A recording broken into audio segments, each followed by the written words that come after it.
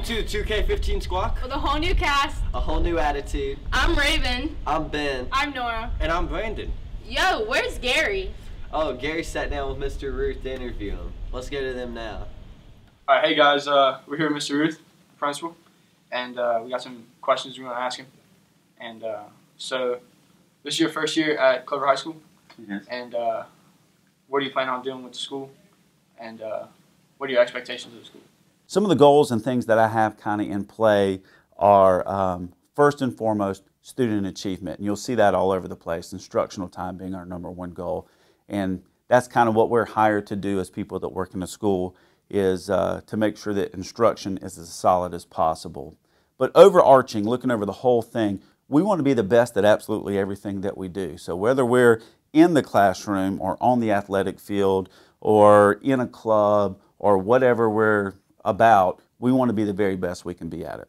How do you plan to achieve those goals? Students can do so much at this level. I've spent so much time meeting with student groups, and so the way we're going to accomplish our goal is through students, through people, and that's really how it's genuine, organic. That's how it really comes to fruition, if you will, is that if students take the initiative and students begin to develop that motivation inside of them to say, hey, I want my school to be the best it can be. I want our school to be known for these great things.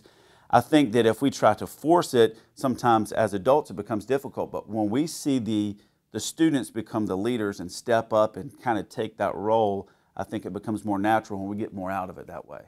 One of the big policies here is the dress code. Yes. And us as the students, we want to know why you enforce it the way you do. There's so many dynamics that go into a school year. And again, we'll be a 5A school next year, so we're a good-sized school. And of all the things that we discussed, the dress code is probably the thing that's come up the most, which is pretty interesting to me. Here's what we did this summer. The dress code, we took the dress code from the handbook and we put it in bulleted fashion. And that's pretty much all that we did. There's been some question about the enforcement of it. The enforcement to this point has been me going on the PA system and just if there are any concerns about the dress code, to send them to the main office and to see if we can be of any assistance, to be a resource if there are any questions about the dress code. And really, Gary, we haven't done anything other than that. So most of our students here, and I know some of the staff that we don't really know you too well. Do you have any background information you can give us? I'm from Florence, South Carolina, which isn't too far from here. So I grew up in South Carolina, went to South Florence High School, which is a school that at this point is pretty similar to Clover High School as far as size and things like that, the things that they offer. And was very involved in activities there, played football, played a little bit of basketball, was involved in the ROTC band. I tried to get across as many different organizations as I could to have a good base while I was in high school and enjoy as many things as I could. And then went off to Francis Marion University and majored in political science and really wanted to be an attorney whenever I got out of college. And then maybe a political career after that, who knows, I didn't know. But I went to a job fair and there was a school recruiter there, someone that recruits people to become teachers for their particular district. And I was just very intrigued by it.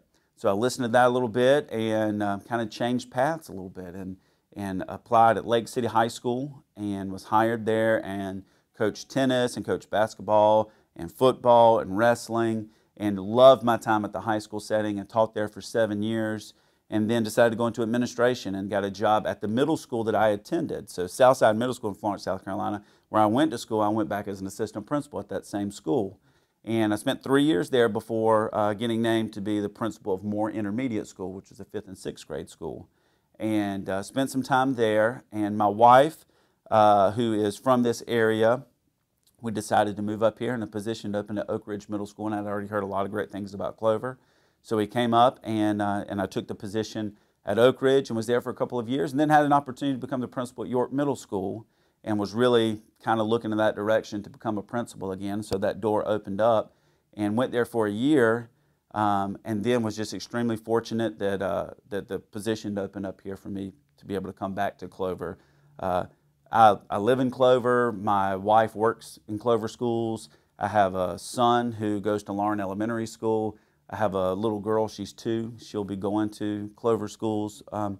And so getting back to the community was pretty important. But that's just kind of a little bit about me. So we heard you're a big Star Wars fan. I am, yes. The Force is with me, yes.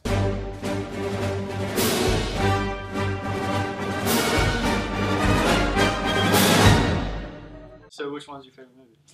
I think probably The Empire Strikes Back.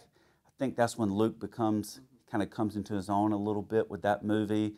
And I like the classics. The new ones are the prequels, if you will. Wasn't so wild about those. So kind of the classics. I lean toward those a little bit more. So I heard you talked to Mr. Ruth. Yeah, he's a real nice guy. Seems pretty cool. Now going with them with Clover Crazies. I sat down with a few members of the Clover Crazies. Let's jump right to that.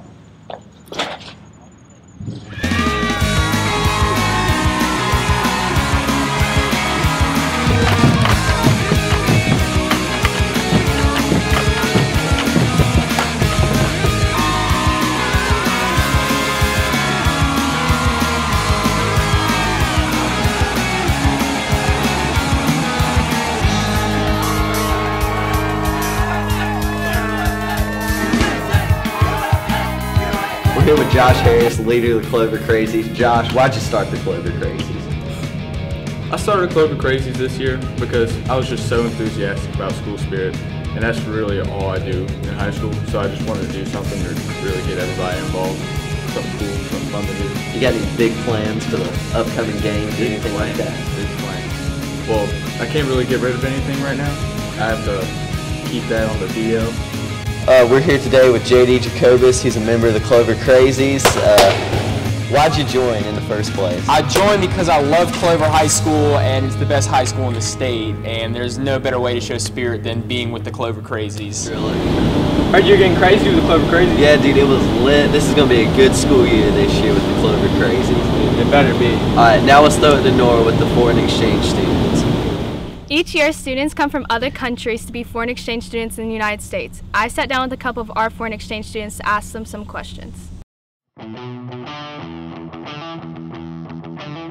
Actually, really good. Yes, I enjoyed here. I took this step to live abroad 1 year in America because it was always my biggest dream to live in America.